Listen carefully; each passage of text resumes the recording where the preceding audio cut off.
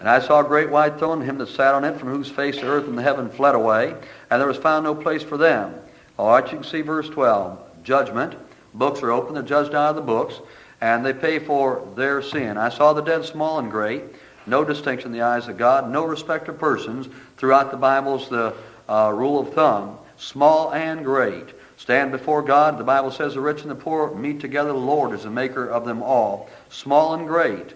Therefore, when Paul's called to do some witnessing, he says, witnessing both to small and great.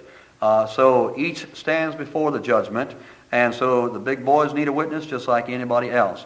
Small and great stand before God, and the books were open. Another book was open, which is the book of life. And the dead were judged out of those things which were written in the books according to the works. All right, book of life being the Bible, and the books with the records in. All right, your record stacking up against this book right here. And if, according to this book, it comes out as sin, then it remains as sin in the record books. All right, and the sea gave up the dead which were in it, and death and hell delivered up the dead which were in them. They were judged every man according to their works, and death and hell were cast into the lake of fire. This is second death. And whosoever was not found written in the book of life was cast into the lake of fire. Okay, then you can see from the illustrations, and you can see how the Lord handles things at the beginning of the millennium, second advent, beginning of the millennium, end of the millennium. You can see the proverb would be true. A wise king scattereth the wicked, and bringeth the wheel over them. Judgment, once it's determined that they've got it coming, judgment comes their way. 27, the spirit of man is a candle of the Lord, searching all the inward parts of the belly. Now another thing I guess I should maybe call your attention to before I maybe even hit 27, is the picture of, definitely, of a millennial picture. Ezekiel chapter 1. I won't bother reading the thing, but you got a lot of wheels spinning there. Got a lot of wheels that you deal with. And if you mark down Ezekiel 1, verse 15 through 28, it's a lot of verses. Won't fool with it, but verse number 28 speaks about the glory of the Lord. So it deals with the millennial passage, cherubims, wheels, going every which way, and technically the verse would come to pass right on the money. And people are dealt with, and so much so that in Ezekiel chapter 10 and verse number 13, they're crying out, O wheel, O wheel. Because once the Lord determines they are to be judged, the Bible says, bringeth the wheel over them.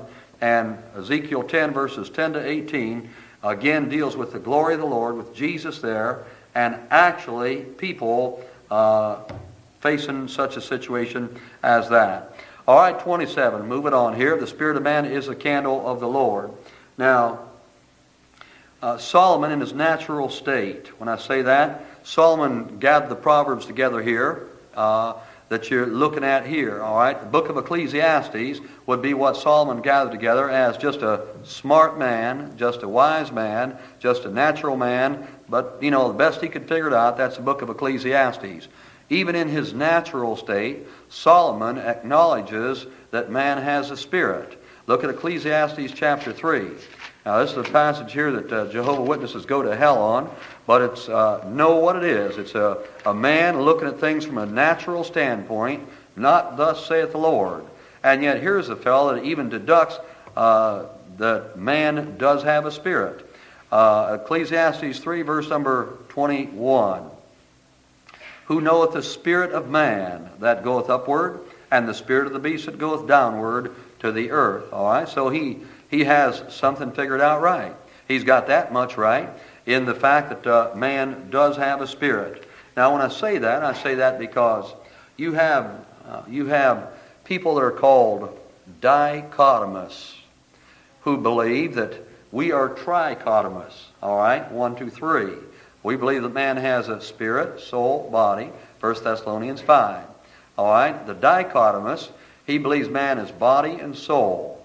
And he doesn't make distinction of body, soul, and spirit. He takes soul and spirit and makes them one. In the Bible, they're distinct. They're not one. Here's a man, even in his natural state, had a little better sense than them. All right, the spirit of man. The proverb says the spirit of man is the candle of the Lord. Now go to 1 Corinthians chapter 2. And notice how the Lord makes distinction between your spirit and the Spirit of God. 1 Corinthians 2, look at verse 11. Both mentioned in the same verse. And then I want to call your attention to something else and just toss it in for you. 1 Corinthians chapter 2, verse number 11. For what man knoweth the things of a man, save the spirit of man, little s, spirit of man which is in him. Paul's stating now, and this would be a thus saith the Lord situation, that you and I have a spirit. There's more to us than what we look at. You know, somebody says, you know, you witness to someone, well, you know, what about when you die? When I die like everybody else. You know, I go to the grave and they throw the dirt over me and that's the end. And that's not the end. You've got a spirit and you've got a soul. That may be the end of the body, you know, dust to dust, as the thing goes. But you still got a soul and spirit that's going to spend eternity somewhere. And just because the body dies, that's the temporal side of you. Everything else is eternal. And so, anyhow, spirit of man, which is in him, even so, the things of God knoweth no man, but the Spirit of God, capital S. All right, so then you want to be able to make distinction. Now, to show you something, go to 1 Corinthians chapter 12. In relation to the work of the Holy Spirit, you notice the capital S. Now, you noticed in verse 11 of chapter 2, both mention man's spirit, acknowledge that he has one, man's spirit with little s, the Spirit of God with capital S. All right, 1 Corinthians 12.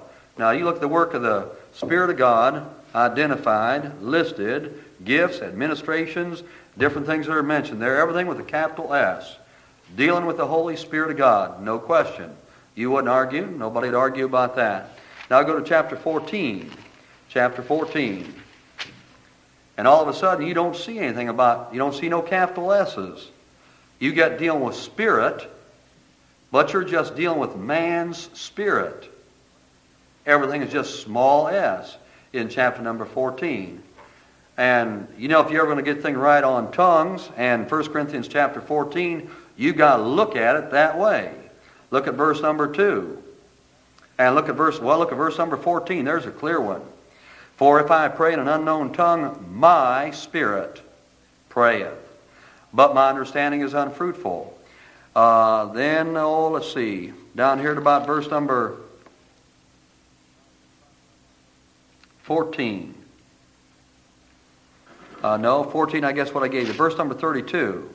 Verse 32. And the spirits of the prophets, see, are subject unto the prophets. All right, then the Bible acknowledges you've got a spirit, and it's called the spirit of man in distinction from the Holy Spirit of God. And all the unknown tongues, you don't say anything about the Holy Spirit. Chapter number 12, but diversities of tongues, in verse number 28, I think it is, divers kinds of tongues in verse number 10, and chapter number 14, you're talking about the spirit of man.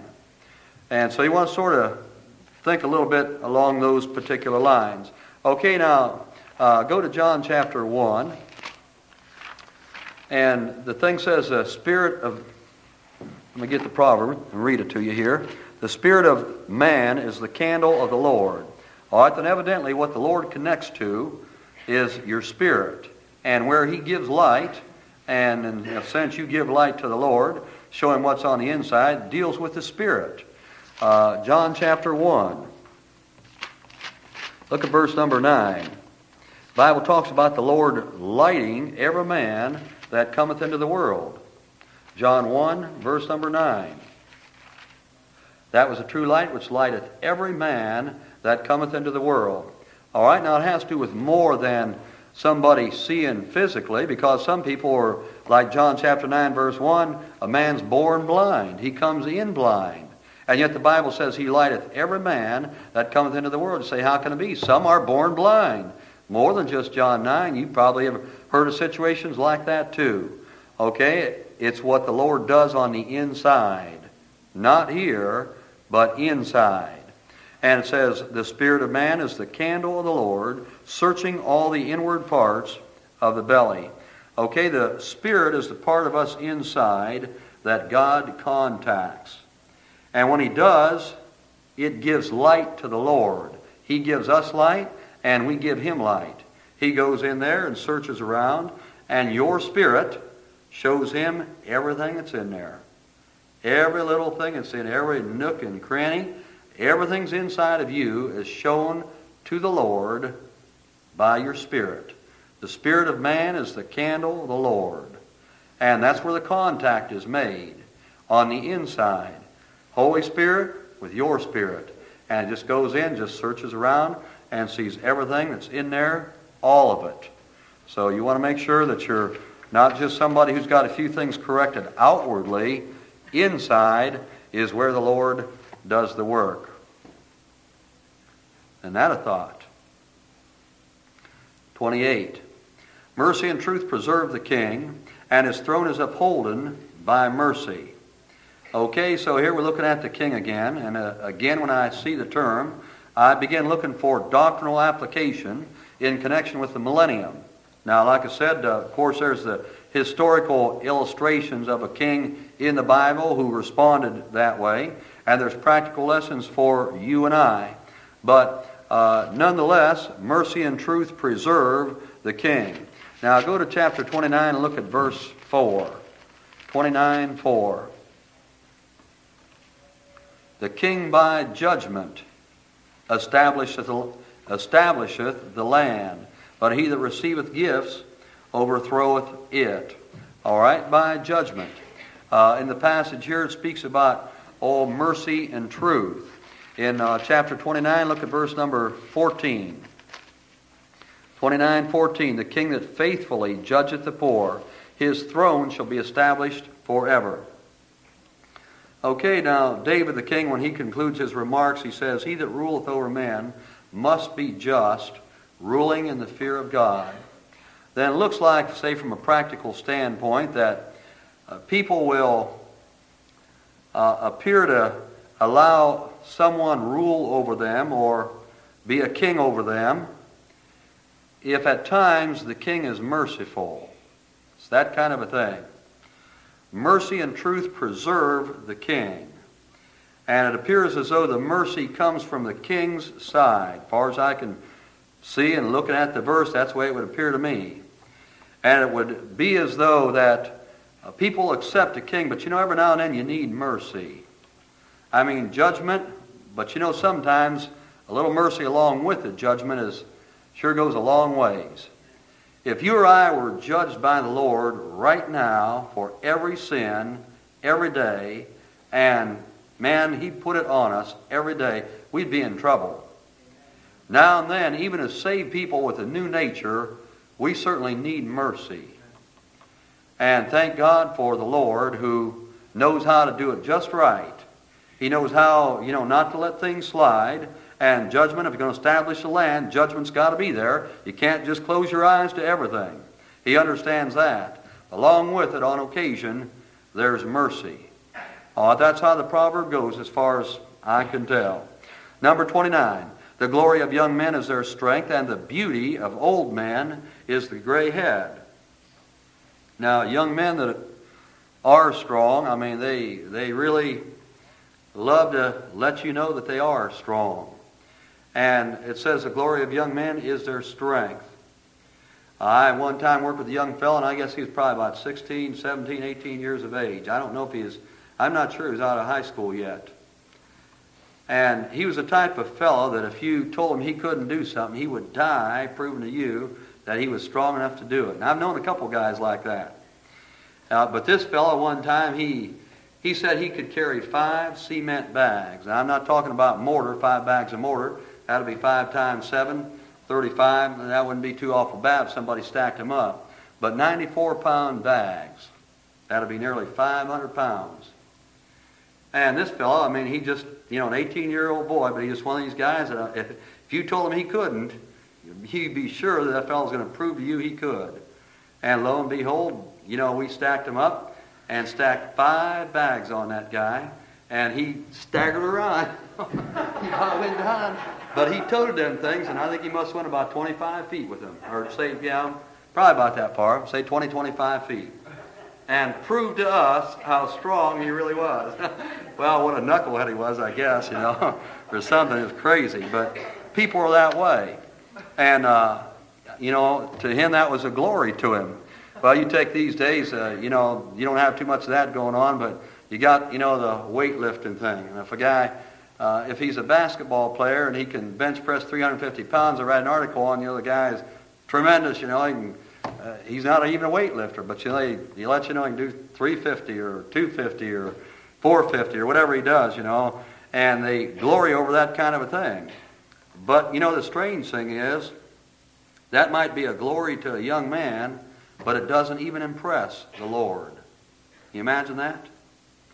And to be right frank with you, none of the great athletic achievements that we constantly read about over and over and over again, and some of these guys, you would think that they were just about to be seated, next to the Trinity, if not right in the Trinity. The Lord's not even impressed. Now, I'll show you why I say that. Go to Psalm 147.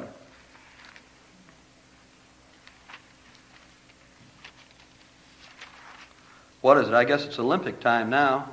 And everybody going bananas, man, over the Olympics. I guess they're just starting. Winter Olympics. And all the great achievements and all the record-breaking high jumps and sky jumps and long jumps and broad jumps. And I don't know what all they got going, but 1,000,001 things that they get their gold and their silver for, and doesn't even impress the Lord at all. 147:10. He delighteth not in the strength of a horse. Now remember, you say, well, that says horse, not man.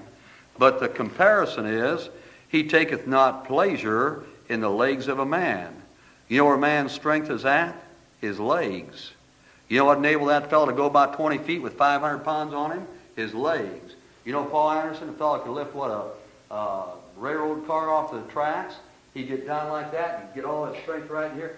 Both my legs together wouldn't make one of his. And that fellow would get down there and his strength is in his legs, and he could put that thing on his back and with those legs just lift it up a little bit off those rails. I forget how much weight the guy lifted. Strength is in your legs. And the Bible, the comparison there is it doesn't even impress the Lord. He doesn't take pleasure in the strength of a horse. He delighteth not in the strength of the horse. He taketh not pleasure in the legs of a man. And you always want to remember that. And I'm not belittling the fellows for what they do. I appreciate somebody that's certainly got a lot more talent than I ever had. It's just that it's the world that I'm belittling and all the foolishness they make over it. And they go way too far on it. Now, according to the proverb, to a young man, it's quite a glory. And I guess, as far as the girls are concerned, it's a glory to them. They are very impressed when a young man is strong, not to the Lord.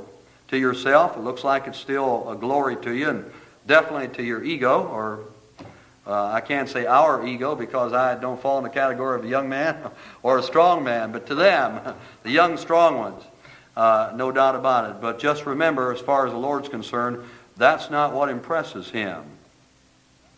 There are other things that do. And it has to do with like the last part of verse number 27, the inward parts of the belly. And that's something else you read about again in the next chapter.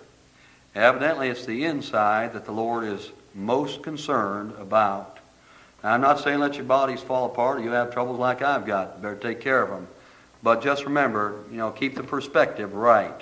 You don't just, work on one, let the other one, get all dirty and become a shambles inside. All right, it says, and the beauty of old men is the gray head. Okay, now the stipulation from the Bible would be found in Proverbs 16. And look at verse number 31. We've covered it before.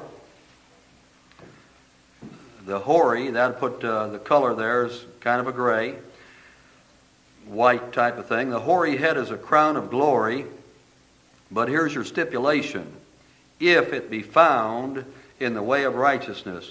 And there's nothing any sadder than to see somebody who's got some miles on them, they've been down the road, and they've been around long enough where, the snows of a lot of winters have taken their toll, and their hair's, it's lost its color, and it'd be described as far as color that way, but don't have any better sense than some of them do.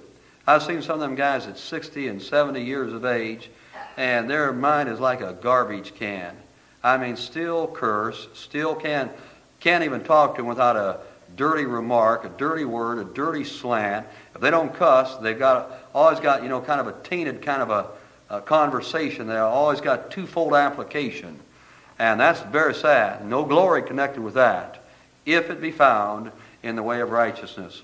Number 30, and I guess I'll close with verse number 30. And verse number 30 says, the blueness of a wound cleanseth away evil, so do stripes the inward parts of the belly. I was thinking it was next chapter, but that's it right there. One time my daughter was young, little Lisa, still little. She had a bruise on her leg. And she showed it to Dad. Oh, Dad, you know, my leg. And it already, you know, had turned blue. And so when it did, I took the Bible and showed her. I said, well, Lisa, your leg's getting better. And it says, the blueness of a wound cleanseth away evil. And the trouble is, I mean, once you see the blue, you understand things are on the mending side. It's whenever a thing stays red, there's where the evil is or the trouble is. And once I told her that, it kind of seemed to pacify her, and of course her leg did get better. But I take that from the Word of God. Now go to chapter 18, look at verse number 8. The words of a talebearer are as wounds, and they go down into the innermost parts of the belly. Now remember the last part of the verse here deals with inward parts of the belly. Oh, I hear somebody who is hurting a person and hurting them real deep. They're telling maybe a secret, maybe just something that don't need told. So they're hurting somebody real down deep. Okay, now it says, as the blueness of a wound cleanses away evil, so do stripes the inward parts of the belly. So evidently, chastisement is a must. And as a matter of fact, it must leave its mark. Right here it's called stripes. And from what I see, it's if you put it on the outside well enough, it seems to have a purifying effect on the inside. That's the way it looks to me. So do stripes. That'll be outward, the inward parts of the belly. And you know, as far as I can see from what you're looking at, verse 27, inward parts of the belly, no doubt about that God is concerned with the inward parts and not the outward. Like the strength of a young man doesn't impress him. And you read, well, we get back to chapter 31, you find out the beauty of a young lady doesn't impress him either.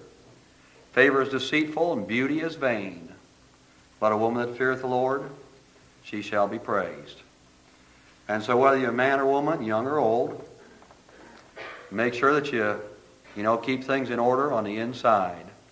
Otherwise, he scourgeth everyone whom he receiveth. And if the Lord has to, he'll show you what stripes and chastisement are really all about. The illustration is just like parents who sometimes have to beat a child with a rod. And the Bible says, you've got to do it. And so doing, you spare his soul from hell. Now, when I give an invitation to ask somebody to get saved, they come forward, I'm not going to say, kneel down. Now I'm going to get the rod, and beat them, and they're going to get saved. It's a thing that if you put it on them, and they learn to have respect for their Father on earth, the time will come when they'll have respect for their Heavenly Father too, and they'll do what He says and get saved. And so it's necessary. It's necessary for the Lord to do it to us. It's necessary for parents to do it to children. And sometimes it says the stripes, so do stripes the inward parts of the belly. Remember, the Lord is concerned about the inside more than He's concerned about the outside.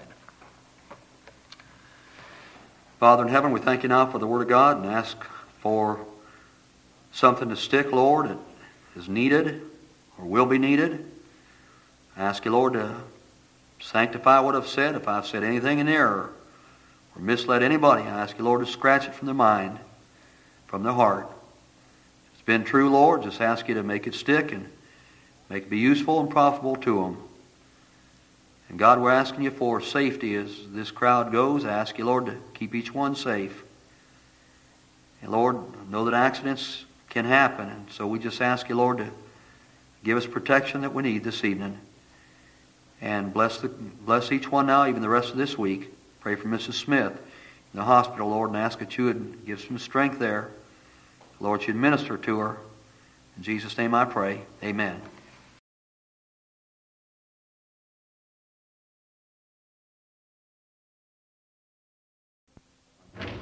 Better get a little bit of the Bible in here before I talk too much. Proverbs 21. And Proverbs chapter 21, just personal character again, and through the chapter in chapter 22.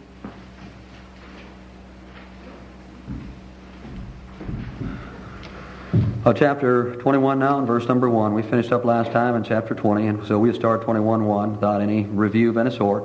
But just says, the king's heart is in the hand of the Lord, as the rivers of water. He turneth it whithersoever he will. Okay, that being true, then I guess you might say you could even tie it together with the things that I said. And the Lord's able to work in supernatural ways, and you can take that thing as far as the providence of God is concerned, and it'll hold as far as the Scriptures would be concerned. Look at Esther chapter 6, and here's a case here where the king's heart is in the hand of the Lord. See how it goes. Esther chapter 6 and verse 1. It's a familiar story to you. Should be familiar. This is a story of a king who couldn't sleep. Got a big old long name. And that night he seemed like the night hours, they were passing real slow, and long night for him. Wasn't sick, he just couldn't sleep. You ever get that way? Your sleep breaks from you? That's the way he was. Esther chapter 6 and verse 1 says, on that night could not the king sleep. And he commanded to bring the book of the records of the Chronicles, and they were read before the king. And it was found written that Mordecai had told of Bigthana and Teresh, two of the king's chamberlains, the keepers of the door, who sought to lay hand on King Ahasuerus. And the king said, what honor and dignity hath been done to Mordecai for this? Then said the king's servants that ministered unto him, there is nothing done for him. Well, you know the story. That thing amounts to the physical salvation as far as the Jews are concerned, as far as Mordecai is concerned himself. It amounts to the physical destruction upon the man that sought to destroy the Jews. A man who's a type of the Antichrist, old wicked Haman. You start all the way back in chapter number 3, and that fellow, he is determined to destroy the Jews. You talk about anti-Semitic, he most definitely is. He's got a day set, he's determined to do it, he's got everything going his way, and he's going to wipe them out. He doesn't like Mordecai, doesn't like anybody that even closely resembles him or is kin to him or even a kinsman according to the flesh. He's going to wipe out the Jews. And you know what the Lord did? He just took the king's heart, put a squeeze on it. And the king couldn't sleep. So he calls for somebody to come in and do some reading for him. And finally something was called to his attention that he should have known about before. Nobody ever told him. But you see, the Lord just let it slide until prime time when the need was there, the Lord came through. Okay, if you didn't have another verse in the Bible to show you that, that'd show you the Proverbs true. The king's heart is in the hand of the Lord. Okay, now, if that's true then, you say, well, I was way back before Jesus Christ. Sure was. But you know, the Lord, He's not like you and I. He doesn't get old. You're talking about the everlasting God. And you're talking about the one, the Bible calls him the Ancient of Days, but his strength doesn't ever fail. He doesn't ever get weary. He never any lack of power. He doesn't weaken along any lines. Not at all. Not a fraction. And that being true, if you doubt it, you read Isaiah chapter 40 and verse 26 to 28. There is no lack and no shortage anyway. All right, if that's true, you think He could work for you and I and our church? He's done it. And in the case of some of you people, maybe there are situations in your home, in your family, where you need something. And you've done everything you can do, and humanly speaking, and even as a Christian, you've done everything you can do. And there's still a need. Okay, you know who's going to have to do it? The Lord. And I'll tell you something. If He can do it with the king, He can do it with anybody you know and I know. He can put the squeeze on them, He can turn them around and like you wouldn't believe. And He's got all kind of ways of doing it. I mean, He can take somebody and He can take their sleep from them. He can take somebody and He can get their attention on a dark and lonely night out in the road, in a one-car crash. He can get their attention right now. Lord has all kind of ways of doing it. Just want you to know that He does. The king's heart is in the hand of the Lord. And so I don't want you to quit praying. And some situations that, maybe they didn't begin right. It's going to take a lot of prayer to get them turned around, but the Lord can do it. And a lot of times people want to give up, but you can't give up. You can't quit praying. And the Lord's able to do what you can't do, and there's nobody can get outside of God. You ever think of that? There's nobody can get outside of God. They can get outside of you and me. That's not hard to do. I mean, that's real easy to do as far as I'm concerned. and but not the Lord. So that being true, you all just keep praying. You hear? Some of you moms and dads, you gonna keep praying? And some of you people, it's been a long time since you've worked. You gonna keep praying? The Lord's able to work unusual ways. Unusual ways. He can just put you right back on somebody that you talk to, and you think, man, they've got 500 resumes and 500 applications, and they'll forget me the minute I walk out that door. And the Lord can just take and squeeze on somebody's heart and stop. Who's that person? What's that person? I remember what the name was, and start filing through a bunch of leaflets there and come up with a name, and it'll be your name. The Lord can do all that, and don't you ever forget it. I'll show you another situation. Go to Ezra chapter 1. Ezra. That's just back a couple little books there from Esther. Probably 25 pages. Ezra chapter 1, here's a direct statement like this. It says, now in the first year of Cyrus king of Persia, the word of the Lord by the mouth of Jeremiah might be fulfilled. Look what you read here. The Lord stirred up the spirit of Cyrus, king of Persia. Imagine that. I mean Persian king. I mean Ahasuerus. I mean, not even talking about king of Israel or Judah, talking about Cyrus, king of Persia. Man, the Lord can work with anybody. Cyrus, king of Persia, then he made a proclamation throughout all his kingdom, put it also in writing, saying, head on back to Jerusalem, get that house built up again, in effect. Not too bad, is it? That just about encourage a Christian, wouldn't it? What does it say? The king's heart is in the hand of the Lord. Now, sometimes when it seems like things are going against you, the Lord can even turn that kind of thing around, and really it's not. I'll give you an example. Take the example in Luke chapter number 2. In Luke chapter number 2, there's a decree went out, Caesar Augustus, that all the world should be taxed. And that situation included Joseph and Mary, and she was great with child. And it looked like as far as the birth of Christ is concerned, man, it's never going to be like Micah said. There's just no way. And it looked like she'd never make the trip. It looked like, man, it's not going to be it. And you know something? Because the king's heart is in the hand of the Lord, it took place where it was supposed to. It didn't take place 10 miles before or 5 miles before. Right, exactly, a little old town, little among thousands of Judah. Little old bitty town. I look on Atlas the other day, I seen where a guy shot a 14-year-old kid, got a big old buck this year in Guernsey County in a place called Chesterland. And I never heard of it. And I asked Pop, he never heard of it. I looked on the map, and I don't even know if it's down there. I seen Chesterland in Ashtabula County, but not down in Guernsey County. And I don't know, maybe just this little bitty spot. Just, amongst all the thousands in Ohio, there's little spots here and little ones there. And Westchester, a guy took a 19-pointer and here and there, and getting them everywhere, Little bitty spots. Well, there's a little spot there where, the Lord Jesus, the ruler, was supposed to be born. And you never think it ever come to pass. But don't kid yourself. The king's heart is in the hand of the Lord.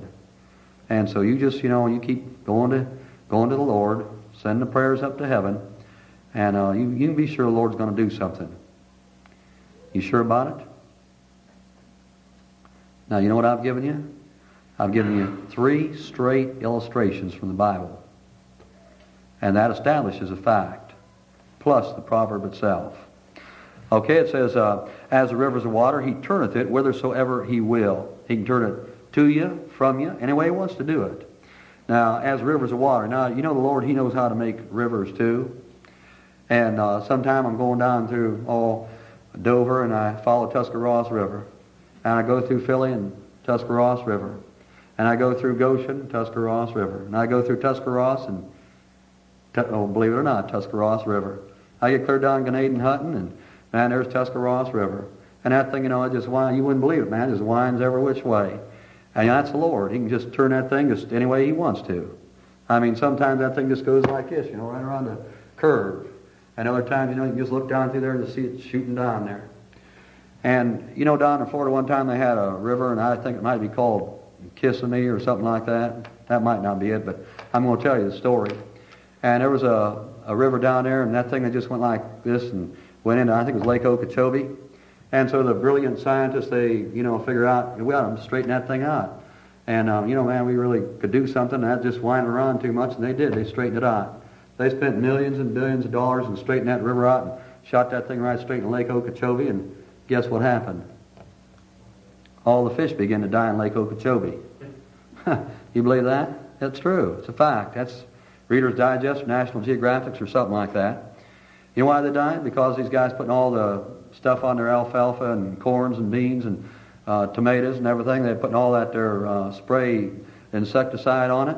And that thing being so straight, it was flowing so fast, it was just taking all that stuff and washing it right in the lake, and the fish were dying. You know what they had to do? They had to undo that. And they had to direct that thing back around the way the Lord made it. You know, this way, and slow the flow down, and this way, and that way, and the fish began to live again. And you know, that's the Lord. He knows how to make a river. And He knows how to turn it, make just the right turn at the right spot.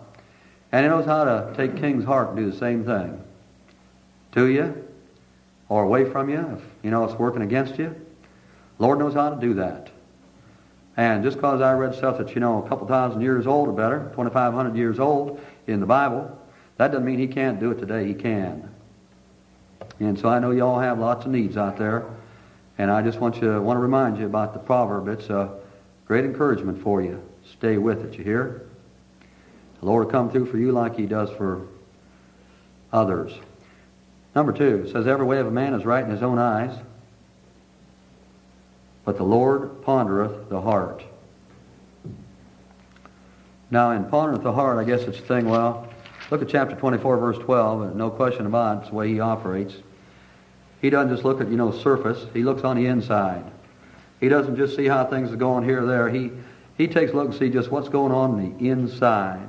Look at 11 of chapter 24. If thou forbear to deliver them that are drawn unto death, and those that are ready to be slain, if thou sayest, behold, we knew it not, doth not he that pondereth the heart consider it? You know, Lord He just sits in heaven there, and He just kind of looks around down here and sort of takes a look on the inside. Just ponders your heart. He sort of weighs things out. Look at chapter 16, verse number 2. All the ways of man are clean in his own eyes, but the Lord weigheth the spirits. He just sort of puts them in there and puts the Bible on one side and puts the Lord Jesus on one side and puts you and your spirit on the other side and just sort of weighs it. And you know, one day you get to the judgment, you're going to find out that, you know, things are going to be measured not by the outside, but by the inside. And just how they measured up and how they fared by Jesus and the Word of God. And, you know, you and I, we can make a million excuses and we can justify ourselves. Just unbelievable. Absolutely unbelievable. You know, you'd say, well, part of the ways of man are right in his own eyes. But I wish that proverb wasn't in there. I really don't like that too well. Personally, it says every way. Every way. Do you ever notice how you can justify everything you do? Everything. There's always a reason. I mean, I come sliding in here 5 minutes late, and I can justify, you know, because I just, you know, I had a lot to do, and I was just doing one more thing, and I'm 5 minutes late. No, forget it, man. You should have let it set, discipline yourself, and come in 5 minutes early. You know, but you know, there's always something. Every time. Always. You ever find yourself that way? Yeah. Okay, you don't have to answer that if you don't want to. But the Lord pondereth the hearts. So the Lord, He just takes a look around the inside, and He just weighs things out, and His deduction will be right. All it says, to do justice and judgment is more acceptable to the Lord than sacrifice. Now, in the Bible, you find that sometimes people want to sacrifice and not be just. And you know, Christians are even that way today. Sometimes, instead of handling matters justly or weighing things out and trying to be as just as you can in a situation, somebody feels like, you know, well, it don't make any difference, man. I give my tithe. I pay my tithe. You know, that's their Old Testament saying there. And somebody's paying tithe and you don't not paying anything under grace. You give cheerfully. I hope you do, anyhow. And but you know, the Lord's more interested in some justice and judgment. And Jesus even added mercy to that thing in Matthew chapter 23. And as far as He's concerned, these are what He calls the weightier matters of the law. Justice and judgment. Sacrifice, just giving. And I'm thankful for everything comes in. And I'm sure Brother Brislin and Brother Harold and fellows that's connected with the monies and trying to use it right, I'm sure they are too. And I'm sure you are. But you can't just stop there. And number one, there are folks there that, you take King Saul, he kept trying that kind of thing. He got rebuked for it and lost the kingdom over it. And he kept on sacrificing, but wasn't what the Lord asked for. The Lord said, to obey is better than sacrifice. You know what he told the Pharisees? I'll have mercy and not sacrifice. You know what he's doing? He's quoting a verse out of Hosea. And the Lord, he doesn't just buy just sacrifice. Now, sacrifice in the Bible's got its place. There's sacrifice as far as your lips are concerned. Under certain conditions, giving thanks to his name, that's sacrifice. Hebrews chapter 13. And it has its place, but it's not just sacrifice. You got to be just as far as judgment's concerned in the Bible. Otherwise, it's not going to work. Now, take the fellow that wrote this. Stop and think. All right, he says, justice and judgment more acceptable to the Lord than sacrifice. You know what he's involved in? He's involved in situation and dedication of the temple there, 1 Kings chapter 8. There's a verse back there that says they offered so many animals for a sacrifice, so many animals there. At that dedication, the Bible says they couldn't be told or numbered. By the thousands. And he's pretty wise in saying, that's quite a sacrifice. You stop and think of the animals and what the value would be, and that many thousand animals, and offer, and here he comes in here and says, justice and judgment is more acceptable to the Lord than sacrifice. Ooh, wow. Kind of get it? Take that comparison. Might help you get a handle on it. Well, at least don't forget it. Number 4, it says, a high look and a proud heart and the plowing of the wicked is sin. Look at chapter 24, verse 9. The thought of foolishness is sin. The thought, just the very thought itself. Back there in chapter 21, it said, a high look and a proud heart and the plowing of the wicked is sin, implying that somebody that's lost, they can't do anything right. You say, I don't believe that. Well, it doesn't make any difference whether you believe it or not. It's what it says. You'd have to deduct from that the Lord calls them close, wouldn't you? The thought of foolishness is sin. The act is, no question about that, but you don't need the Bible to tell you that. You need the Bible to tell you that the thought of foolishness is sin. That's the Lord. Now, in the passage here in chapter 21, the first thing the text does is establish the character of the man. Before anything else is determined, what kind of a person is it?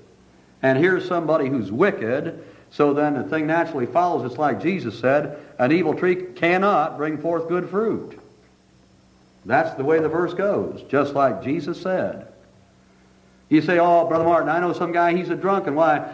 He puts money in St. Joseph for Children's Fund. Don't tell me that's not good. Don't tell me that's sin. Yeah, it's sin. And the Bible tells you it is. So you and I, we never get that. We get the idea that he's contributing to charity. He's contributing to an orphanage. So what if he got that money, from somebody's paycheck, or she went home and bought milk and he bought booze with it? So what? He's giving it to children, and he's a good man. I don't care if he does run a bar. Wicked is the word. And the first thing that text does is establish the character.